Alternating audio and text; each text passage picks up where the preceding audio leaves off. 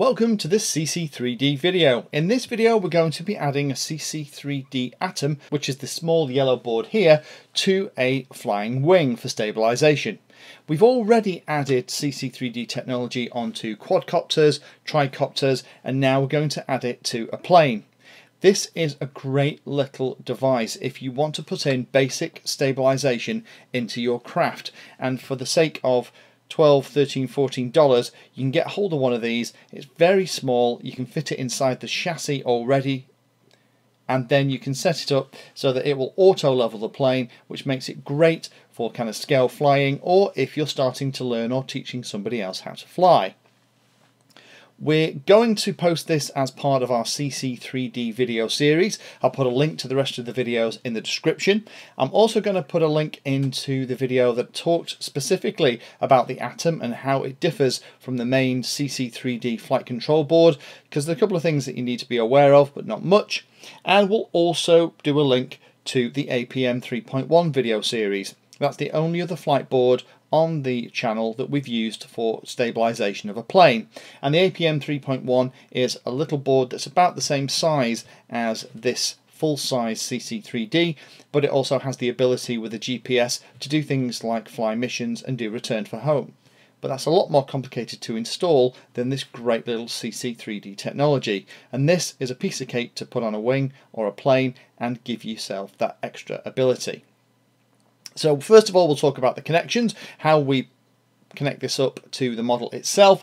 We'll talk through the radio setup, because when I first did this it caught me out a little bit. There was something that I expected but wasn't there, so we need to talk about that. Then we'll actually do the firmware installation, so I'll show you what you need to do to put that on here. Then we'll finish doing the setup. We'll test that the CC3D is doing the auto level stuff properly and that it's moving the elevons on the flying wing that I'm going to use correctly. And then finally we'll do a quick test flight and talk a little bit about tuning. I'm just going to zoom out because I want to show you what this is going to be installed on. I'm having to zoom out quite a way because what it's going to be installed on is one of these, a Hobby King Texsumo flying wing. Quite a big model, and I've got a couple of these and I really like them. They're cheap as chips and they take an awful lot of beating. So we're going to pop it on this flying wing and set it up so that it does stabilisation. So the first thing we need to talk about then are the connections. So the easiest way to explain this is for me to put a diagram on the screen. Now this diagram is actually from the ground station control software from OpenPilot, so we'll see this when we get into actually installing the firmware onto the board, but it's useful to have a look at it and to connect some of this up in advance of powering everything up on the wing. Dead simple to put it onto a flying wing. We have the left elevon servo going to channel 1, the right elevon servo going to channel 2, and the throttle to channel 3. We're going to use a PPM receiver, so it's a simple 3 cables from the radio receiver into the CC3D as well. Despite the fact that we're using an Atom or the smaller CC3D board, the connections to 1, 2 and 3 are identical. I wouldn't recommend actually plugging in the servos before you start setting things up.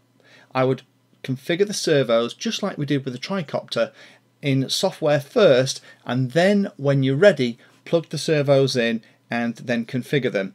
I've had instances where the servos get driven hard to the stop if they're plugged in and the output that they're plugged into hasn't yet been configured. So for now I would just plug in the speed controller so that you can power the board and the radio receiver as we go through the setup.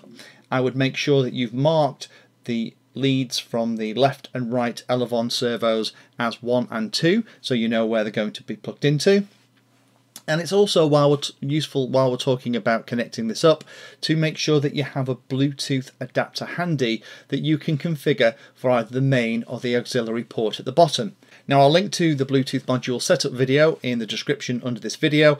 Because typically when you install this board into a plane, it's going to be hidden away inside the guts of the thing. It's very handy to have a wireless connection to it, so you can do things like recalibrate the accelerometers, or maybe change the settings or tweak the PIDs when you go out flying.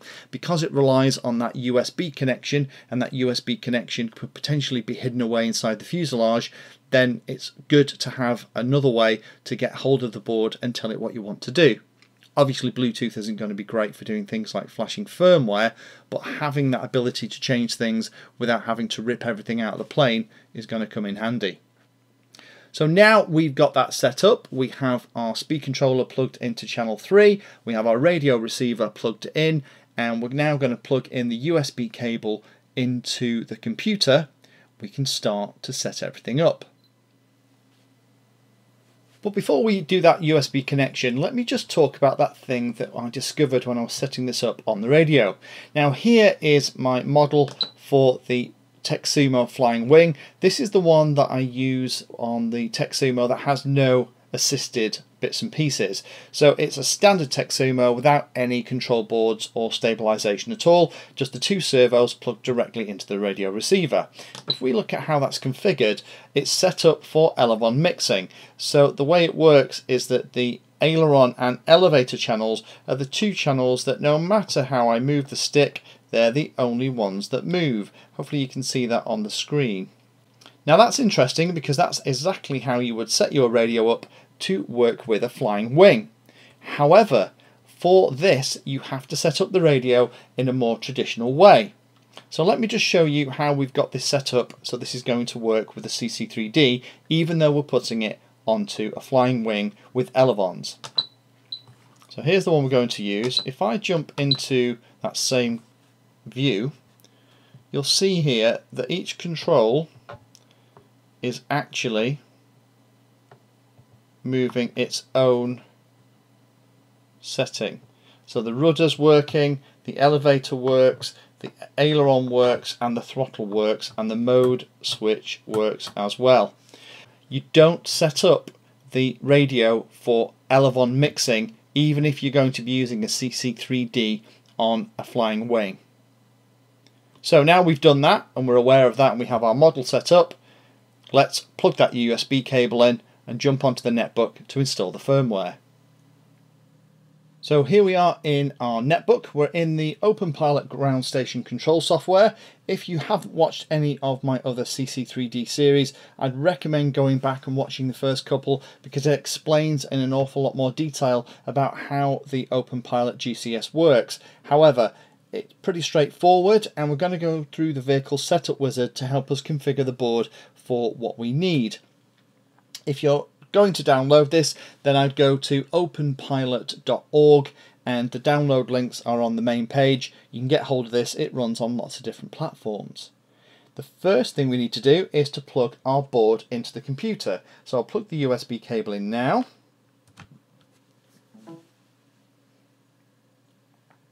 There's our connection. If it asks you to install a driver, just tell it not to look at the Windows repositories. That will speed up the installation an awful lot. So now we are ready for the vehicle setup wizard. Don't forget we have the throttle connected, but we don't have the servos, and we also have removed any props from the motor in case we have an uncommanded start of the speed controller. So we're going to click on Vehicle Setup Wizard. It'll remind us that we want all those props removing, and we have, so we'll say next. We would normally say erase all settings and upgrade. I'm not going to on this board because I know it's the latest version and we're going through a demo, but I'd always recommend doing that when you come to do it on your own model. Next, we'll just confirm that that's the right one. We'll tell it what kind of connection it has to the receiver. We're going to go PPM because we're using one single 3-strand servo cable for all of our channels. Then we're going to tell it we want to put it on a fixed wing. Again, as we've looked at before, we can have lots of different multi-rotor types, surface vehicles and even helicopters, but for now we're going to go for a fixed wing. We're going to click next, and now it's going to give us the options of what kind of plane we want to install the CC3D into. And this is where it starts to become really powerful, because we can put it into something like this. So something like a Bixler, this configuration would work perfectly. It could be for a single aileron servo where there's one servo in the middle that controls each of the ailerons. It could be for something like a V-tail, where rather than have a traditional rudder and elevator at the back, we have a V-tail configuration. Or we can just go for elevon mixing, which is our friend the flying wing. Now we're going to go for that one, so I'm going to click next. It's going to ask us what kind of servos we're using on the craft. If you're using analog servos, you're going to want the 50 Hz rate. If you're using nice fast digital servos, you're going to want the 333 Hz rate. It's analog servos. I've got simple little analog 9-gram servos in the wings here, so I'm going to click analog servos and click next. We can click on the connection diagram to see how we're supposed to wire it all up, and there's the one that we looked at before, with channel 1 going to the left elevon, channel 2 going to the right elevon, and channel 3 being the throttle, which is how we are prepared to set it all up. So that looks great. Go into next. Okay, now we're going to calibrate where the motor starts to turn on, and again, absolutely important that we've removed all the propellers. So what we're going to do is click next, and this is why having the speed controller is important at this point. Then we'd click start, and we move this slider until the motor just starts to run, and then we click on stop, and that's told the CC3D where the motor start point is. We click next again, and we want to do the output calibration for each of the servos. And again, personally, I don't like doing this and installing the servos until we've gone through this step. So I'd put the middle point and a minimum maximum position, click stop, go to next, do the same thing for the other one as well, because we're going to plug the servos in and do this manually as the next step. You could do it here, but I found that if you do it like this before it's all configured, you can have some weird stuff happening. Next. We're going to select the current tuning. That's the only option we have. Click next. We're going to save that configuration down to the board. Once it's done that, then it's going to want us to calibrate the transmitter. And this is why we had to have a radio with all the 4 controls set up individually rather than elevon mixing. So we go through this just like we did at the beginning. So I'm going to go through this pretty quickly because it's relatively straightforward. It says, are you choosing acro or helicopter? We have acro. We're going to have mode 2 because my throttle's on the left. And then what we're going to do is I'm going to move each of the sticks in relation to what's moving on the screen. And we're just teaching the CC3D which is which. So we'll cancel out of that. The arming settings, we want to make sure that the arming settings is something like your right, so you can both enable and disable the throttle. By default it says always disarmed, which caught me out the first time the default changed. You want it to be something like your right. If you fly quadcopters or tricopters, that's a very standard intuitive way to arm and disarm the board. So we're going to click save on all that. And now we can just run through and make sure that it all looks right. First of all, we're going to check that we have this bits and pieces set up. You can see that the main port is set for telemetry. I think it's good to have that because we can plug our Bluetooth adapter in when we install it into the plane to change things. Jump into vehicle. Absolutely right, there we go. We have an elevon mix. The motor's channel 3, elevon 1 and 2 is on the right channels as well. Our inputs are all configured and set up. I would change the flight mode switch, however, to be these different flight modes. I would set up one of the basic modes to be rate all the way across, and that's the one that I would take off in, and that way it's just like flying the wing with an elevon mix on the radio, and then you can flick it into other modes that give you attitude control for things like the pitch and roll. So I would always make sure that the basic mode that you always start on has rate set for all of them, and then to have the other modes actually give you the stabilization. That way, if you go out and do a test flight, you can take it off manually, trim it, be happy with it, then hit the button for it to stabilize, and if something weird's happening, you can immediately drop back into rate mode and take control and fly it manually. Check the outputs. So the outputs for Flying Wing 1 and 2 is actually 50 Hertz. Now that's fine for the throttle response, and it's also fine for a standard ESC running something like a plane. So that all looks fine as well. And this is where I would now plug in my servos. And the reason I plug in my servos now is because the midpoint is set to 1500 and we have the two maximum points. I'd probably set that to 1900 at the top end, and I would set the minimum to be something like a nice safe value like 1100. Click save. And now I plug my servos in. I'd probably plug the servos in without the linkages attached and just make sure that everything's all working, and then try and sync up my linkages using the midpoint so that everything's at 90 degrees, and then test the maximum deflection with the elevator and the aileron so that I'm getting the right movement. And if I'm getting a little bit too much, reduce the max and min, and also if I'm getting too little, increase the max and min to give you the throws that you want on your control surfaces. Now we've done all that, we also just need to check that the attitude is all okay.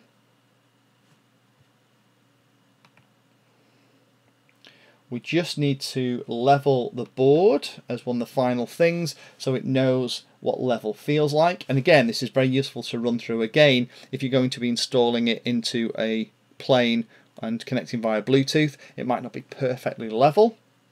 And if we just jump into the flight controller pieces, if I now tilt the nose down on the plane, we should see it turn down. If I tilt it nose up, we should see it go up. If I tilt the nose to the left, we should see the horizon go in the opposite direction, and vice versa. And that all looks like the accelerometer is working perfectly. Okay, the next thing we need to do then is to flick it into the mode that's going to provide the stabilization, and then rock the craft left and right. And what we're looking for is we're looking for the control surface to come up and try and correct the uncommanded movement. So if we're tilting it to the left, we should see the right aileron come up and the left aileron come down, and vice versa. And it won't go down a lot, but just rock it from side to side and try and keep it level with your eyes and just see which way it's moving. If you find that they're not moving in the right configuration, then what you do is just go back to your outputs and you can reverse the channels that aren't behaving properly. And once you've done that, click save again. And at this point, we're ready to button up the model and to go out to the field and give it a test fly. So I think it's time we did that next.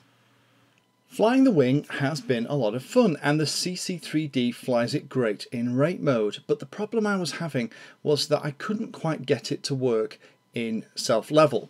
So at the beginning of October I asked for a bit of help from a number of subscribers, because whenever I picked it into self-level mode it basically wouldn't respond to the radio. So thank you to everybody who gave us the answer. The answer is to do with the settings actually in OpenPilot.